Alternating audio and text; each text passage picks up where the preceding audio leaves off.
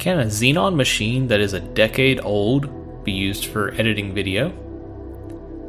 And if it can it be used for editing 4K video? Well, I tried and ran into some issues, and this video will illustrate the issue and what I did to fix it. Here, I'm starting to run a test, rendering a 5-minute 4K 29.97 FPS video with my Dell Precision T3500 with a Xeon X5650 using OpenShot Video Editor. My system is starting with only 6 GB of RAM.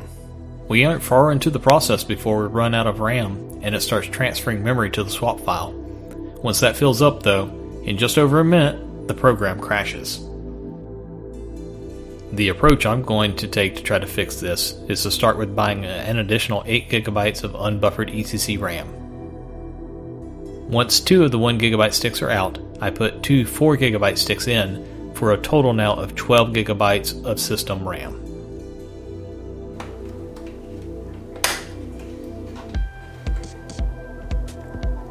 Of course, before we see if this fixes our problem, it's a good idea to run a memory test program, like memtest86.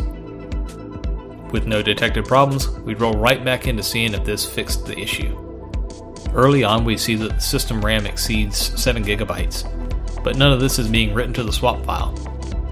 Things look good as we fast forward and the file is finishing up without the program crashing. The final run finishes in 30 minutes and 54 seconds with an average of 4.86 FPS.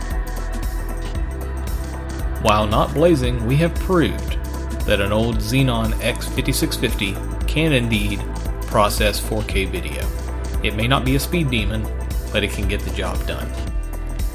While I've not had any issues rendering 1080p video with the Xeon machine, 4K was just more than it could take with the 6 gigs of system RAM. However, when I upgraded the system to 12 GB of RAM, it didn't run into any issues. I hope you liked this video. Thanks for watching. Hopefully it wasn't terrible.